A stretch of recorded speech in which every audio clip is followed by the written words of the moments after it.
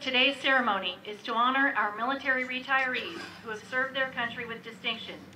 After years of honorable service to their country, every career military member reaches a time when they set aside the uniform and retire from the military to either a new profession or a well-deserved rest. In today's ceremony, the men and women of Fort Huachuca pay tribute to these retirees and their families. Colonel Philip P. Monbleu has 27 years of service in the United States Army. Captain Nathan J. Hogan has over 21 years of service in both the United States Army and Air Force. Chief Warrant Officer 4, Randy D. Churchman, has 28 years of service to the United States Army.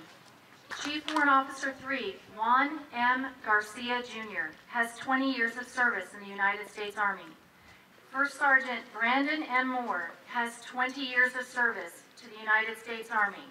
Sergeant First Class Mark A. Rodriguez has 21 years of service to the United States Army. Sergeant First Class Anson D. Sitton has 20 years of service to the United States Army. Sergeant First Class Jack A. Williams has 20 years of service to the United States Army. Information Systems Technology Chief Petty Officer David L. McGinnis has 20 years of service to the United States Navy.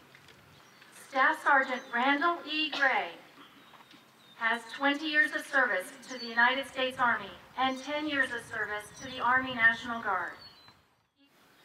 And at the heart of every military service is a young man or woman, some as young as 17 or 18 years old. Volunteers all, well-trained, proud, and serving selflessly. They are the most precious thing their families could give this nation. And these young men and women stand on the shoulders of the giants and pioneers who went before them. Today, the ranks of old soldiers and salty dogs who they wish to follow now includes you. Wherever and however you served, you have made a difference. You have done your duty well. And now you can be proud that you are handing the next generation that most precious gift of freedom.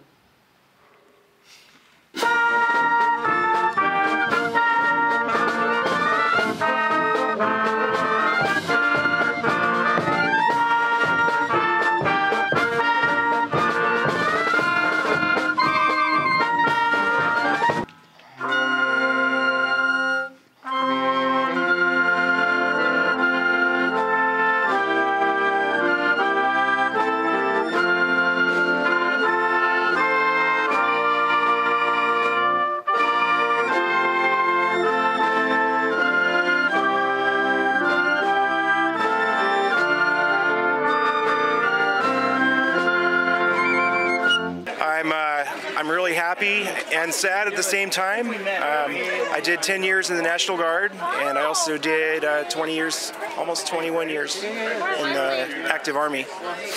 And so, yeah, it's bittersweet. I'm excited and nervous and ready to start the next chapter in my life. It's a wonderful moment for myself and my family. It's been a wonderful ride.